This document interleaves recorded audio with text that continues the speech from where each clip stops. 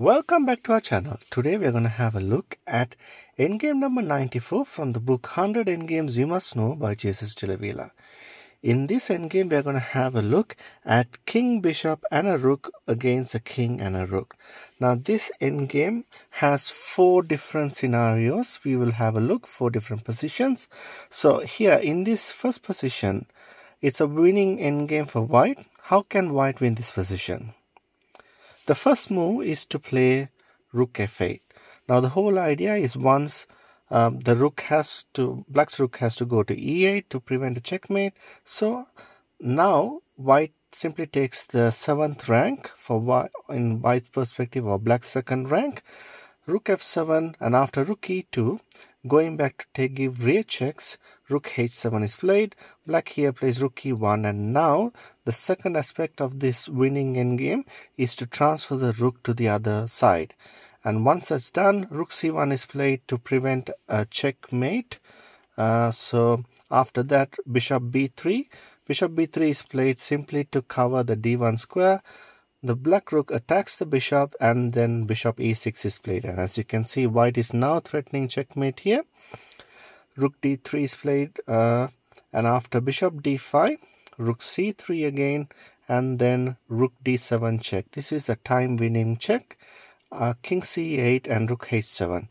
As you can see, the king cannot stay in c8 or go to d8, because if the king stays in either of these 2 squares, it's a checkmate. So the king is forced now to go to b8.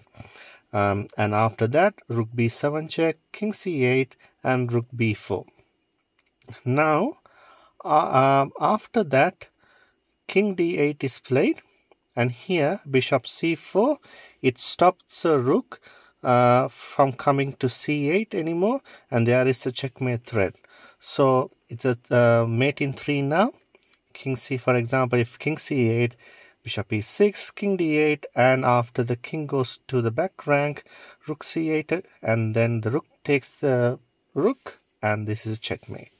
Now in the first position, we had a look at the kings in the center. Now the kings have gone to the c file. So is this winning? Of course, it's the same technique. You can use the same technique to win, which I won't go through that again. But I just want to show there is one defensive setup which black can use, which you should know how to win against. So here, we'll go back to this thing. Rook e8, rook goes to d8, and then rook e7. That was the first plan, simply to take the 2nd rank. And according to our first example, we played rook d2, coming to the 2nd rank to give rear checks. That was the plan. But however, in this scenario, black can play rook h8. It is another defensive method. How can white win this position?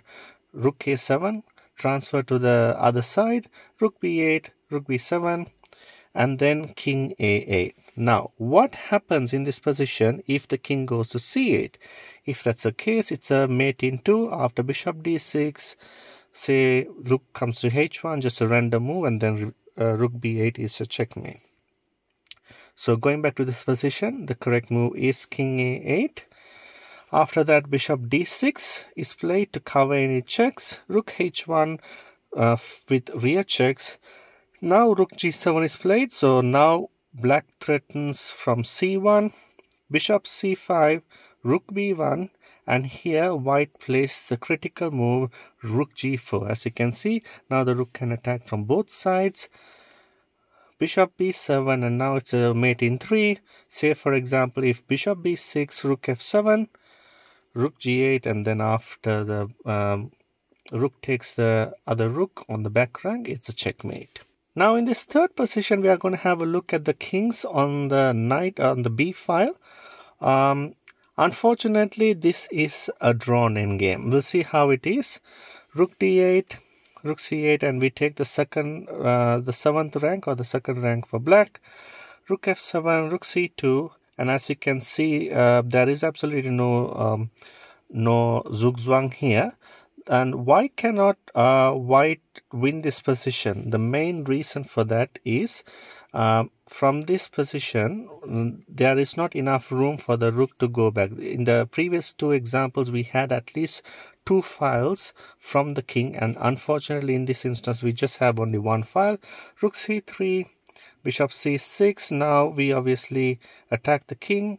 White defends it. Rook c3 and bishop c6, and now the white king tries another trick to go to c5 and eventually go to d6. Rook f6 check here, and the bishop blocks it. Rook f1, rook g8 check.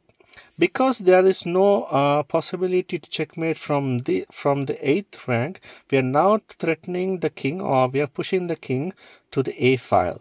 So that's what's going to happen. And after bishop d5, rook d1, rook a8 check, king b6, and as you can see now moves are being repeated. The whole reason just to emphasize the fact that white cannot make any decisions and or progress. And finally rook a2 is played. And how can black now draw this position? The correct move is rook b1, and this is called the second rank defense.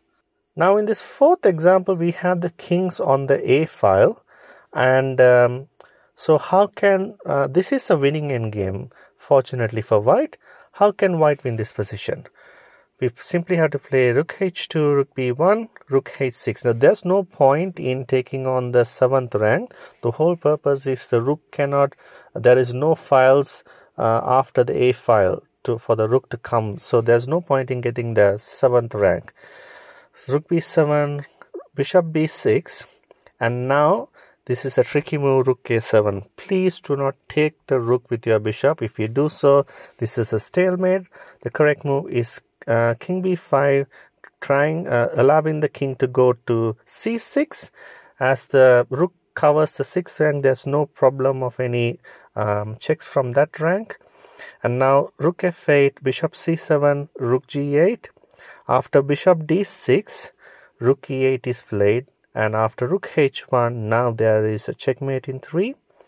Rook c8 can be played, king b6, and now as you can see, there is no more check on b8.